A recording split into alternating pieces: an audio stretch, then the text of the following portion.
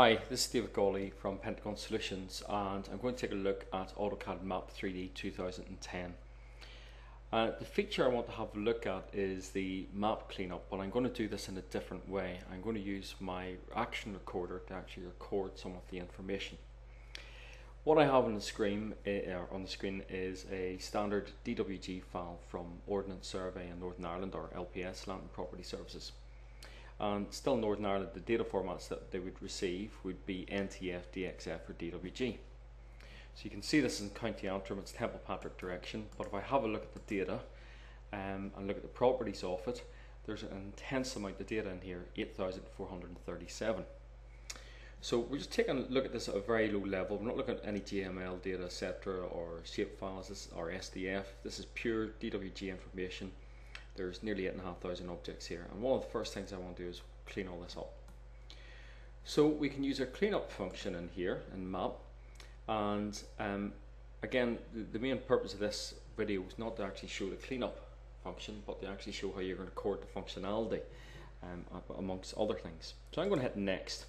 We've got lots of different options, and you've seen these options in previous webcasts, and what I'm going to do is remove weed polylines, and I'm going to remove break crossing objects because I want to try and simplify this down. I'm going to modify the original objects. I'm going to create some lines to polylines, etc., and circle the polylines. But more importantly, I'm going to save this out as a map clean file, a DFP file, or a DPF file, and I'm going to use this later on. So I'm going to hit save, and we're going to finish that out. So you'll see in the command line along the bottom of head F2 that it's basically modified 1,600 objects and it's deleted 4,300 and created 237. So if I have a look at the properties of this now, you see we're down to nearly half, 4,373.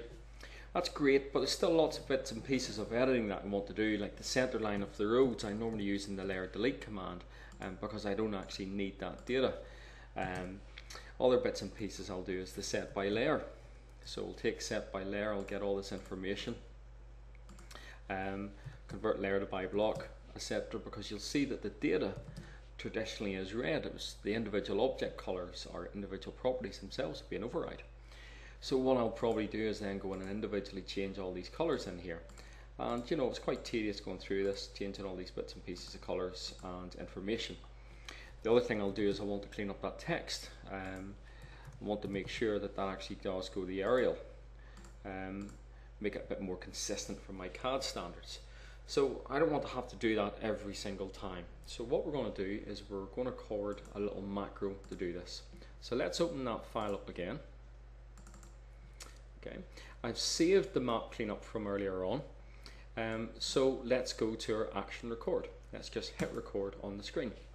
The important thing about the action recorder is it's not being time bound here, it's only as I'm typing in commands. Some dialog boxes will throw problems with it, so I'm going to enter dialog suppression here and I'm going to put the minus map clean. So this means it'll come up in the command line and say give me the profile. Well, I've got one from earlier on that we created a couple of minutes ago, and it's called map clean. Hit enter, it runs through and deletes all my 4,000 objects, so it's fairly clean. The next thing I want to do is the set by layer. So I'm going to go set by layer on the command line. I'm going to type in all, pick up all the objects, change by layer, by block to by layer, yes, include blocks, yes, and it's changed the actual objects in there. The next feature I might want to do is layer delete. Have to be careful here though. I'm going to do that again, dialog suppression. Minus layer, DEL, hit enter.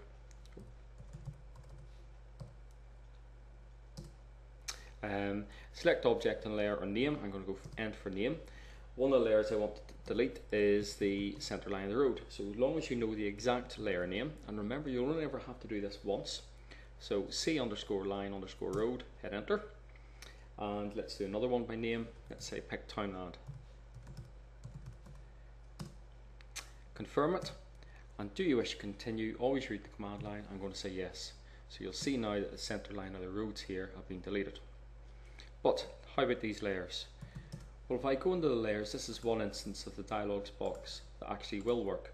So what I would do is simply pick the layer colors that I want to change. I'm just going to change some arbitrary layer colors in here. so you can get to see them stand out in the background. Okay, let's scroll down a wee bit further, pick some of these layers, so you can see it will just make that green.